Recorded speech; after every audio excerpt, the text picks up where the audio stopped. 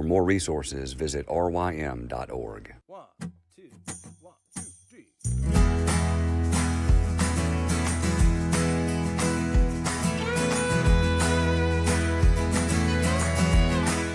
The Local Youth Worker is a daily podcast that's centered on 5 questions each week.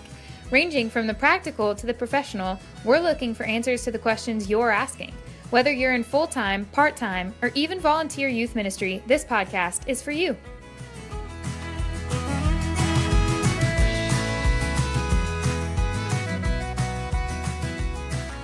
Hey everybody, we're back talking to Matthew Icard all this week, and I think I'm getting your last name right this time. Is that you are? Okay, good. I messed it up. I think the earlier episodes that we did, so I'll probably mess it up before we're over. But I won't say Icard because then you say don't say that. That would be great. Okay. Yeah, it's actually interesting. If you type my last name into an iPhone or an Apple device, it will typically make the I lowercase and then capitalize the C. So I don't know what that means about future products, but yeah. That's funny. All right. So getting to today's question, yesterday we dealt with kind of how do you deal with disappointment, and students, that seems to be the questions you get from students are kind of in that category. And so, something I should have said from the outset is I did email a lot of different youth workers and received feedback from questions that they received. And so one question we did receive, and I think this is one from you, said, is dealing with making decisions and kind of discerning God's will for your life. It's, I'm making a lot of decisions about college or work or relationships. What am I supposed to do with my life? So as a student comes to you with that question, how would you answer them? I typically just say follow your heart and do whatever feels best in the moment, right? That's right. Disney theology. That's the best for sure. Yeah. Just trust your heart. I had a student, I actually harp on this issue so much, or rather, I teach on this issue so frequently. One of my students bought a mug for me one time that just says follow your heart. That is awesome. But yeah, I mean, again, I'm sitting here at 33 years old. I've lived in the same house now for 7 years. I've been married to my wife for 8 years. There's not a whole lot day to day that changes about my life.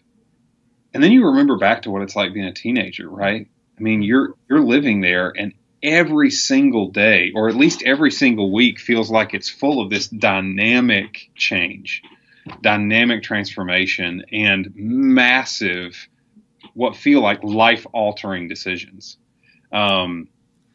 Whether you go to sit at the lunch table with this person or that person, or do you send a note to that girl or to this girl, or do you ask this person out or that person out, or do you ask no one out, or do you go with this group or join that team or this club, and then you get to, sophomore, especially junior, senior year of high school, and that pressure just ramps up Absolutely. To the degree. And so often, I have students that will come and will say, what do I do with my life? I mean, I could major in anything. I could go any number of places. I could choose not to go to college and just go to work and, or pursue this field or do that, and that's really overwhelming. I mean, when we think about that kind of opportunity or those opportunities out there, that's a lot. Mm-hmm.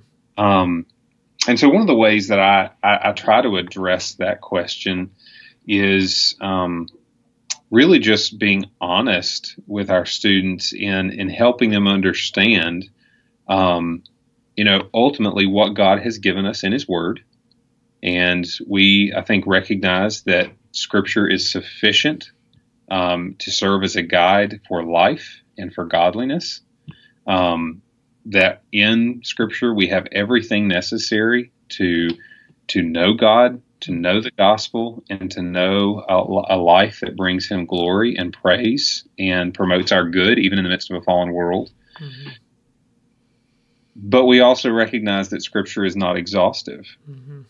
And I think over time, in continuing conversation, helping students realize that as God's people, we actually have to live in the tension between submitting to God's clear directives in Scripture and also enjoying the freedom that God gives to us as His people to pursue our desires and our burdens and the use of our particular giftedness for the good of His kingdom in ways that bring Him delight and us delight. And when you're 16, 17 years old, that doesn't exactly feel like a reassuring message, right? Because you just want to say, well, God's clearly telling you to go to this school or to major in this thing. Yeah. So that's kind of where I start, John. Mm-hmm. Yeah, and I think once again, just that theme that you started out is helping us see all the decisions these students are facing. And so just the importance of entering in to what they're dealing with. And obviously, we worship a Savior who entered into His creation that was, transcendent, eternal, infinite, but then draws near to us through His Son. And so I think that is vital to all these questions, trying to see it from their perspective. And we can so easily skip over that or miss that. But I think that does, foster humility and an understanding that is Christ-like. So Matthew, that's really good. And so getting more specific. I mean, as you've done this, you said you're in your 7th year of ministry, and as you have students come in and they give you a specific scenario of, the prom is this week, and it's Bobby or Tommy that have asked me out, and I can't decide which one, or something maybe a little more serious, not putting down the prom, but college decisions, and they have this specific decision that they're dealing with. How do you kind of steer that student? Yeah, I think that's where you come back to what I was trying to describe earlier in you lean deeply into the truth of Scripture and recognizing that God has given it for our direction, for our good, and that it's authoritative, and that it does actually speak to us. And also leaning into the idea that the Holy Spirit, as He sanctifies us, He also sanctifies our desires.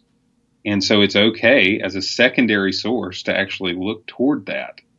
So if you're thinking about something, and again, we would say maybe as simple as a prom date, you have to lean on, okay, what biblical principles can I draw from here? Mm-hmm. Even as something as simple and passing as a date to senior prom. Well, I think we would have to be very careful, to choose someone or to ask someone who is going to promote our sanctification. Mm-hmm. Because clearly there are high schoolers who are not interested in promoting our sanctification.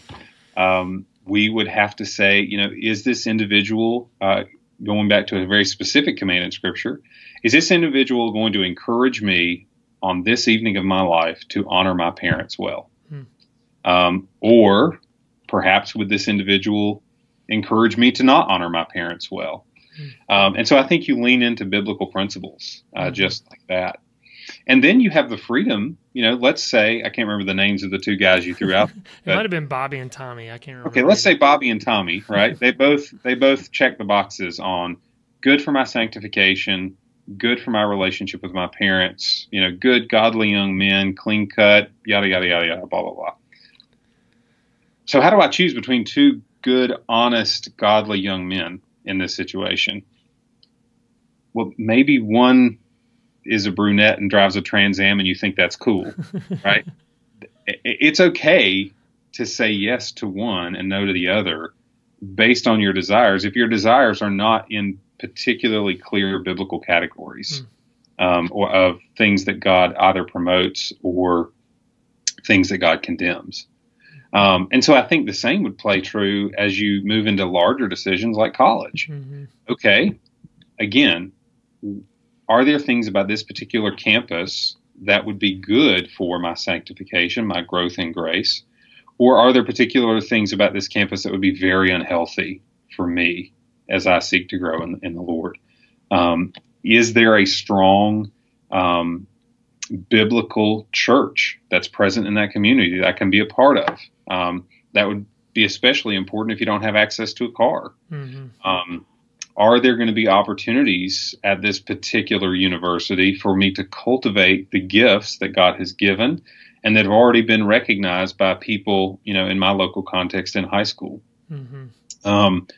And so I think, you kind of have to walk down that road and think through those biblical categories, and think through the biblical information that God's given us. And then again, at the end of the day, there are just practical decisions to be made based upon desire. Now, I'll kind of give you an example from my particular context. Clemson, by and large, is known as an engineering school. So if an individual is coming through high school, is good at math, enjoys kind of the environment of a state school, I would hope that they would recognize that there's at least maybe one decent church in Clemson they could be part of. We have a myriad of faithful campus ministries that would help them grow. But those same things are true at NC State in Raleigh, North Carolina. I think in that decision, you get to come alongside a student and say, it's okay to just choose the one that you like more. It's okay to choose the one maybe that's giving you more scholarship money as you move forward into life. Both are very well respected for their engineering programs. And I think I've found as you have that kind of conversation with students, and even as I try to apply those things in my own life, you begin to recognize that God has actually given us a lot of freedom to live life as His people, inside the bounds of His commandments and of His Word. That you don't have to be constantly second guessing yourself, thinking, I'm going to incur God's eternal displeasure because I chose to buy Swiss cake rolls instead of oatmeal cream pies today. It's just, I love that. That's where you went, by the way. I love Swiss cake rolls. That's a no-brainer. I'm a fan of both of those, so either one is great. But just realizing that God uses primarily His Word and also our sanctified desires in decision making. Yeah. I think again, you said so much good stuff, but just emphasizing God's freedom, and to look at. He gave us His eternal Word that does give us truth that can apply in so many different situations. And He gives us boundaries, not because He's harsh, because He's loving. And that is actually very clarifying as we're thinking about these decisions. But then to know that there's freedom there as well. And like you said, we're not going to, incur God's wrath upon us for those decisions. And that is, very freeing. And again, to help students to see that they can see the value of God's Word and how it speaks into everyday life for sure. So some very good words there, Matthew. Anything you want to add? I think that's about it today, John. All right. Well, thanks again.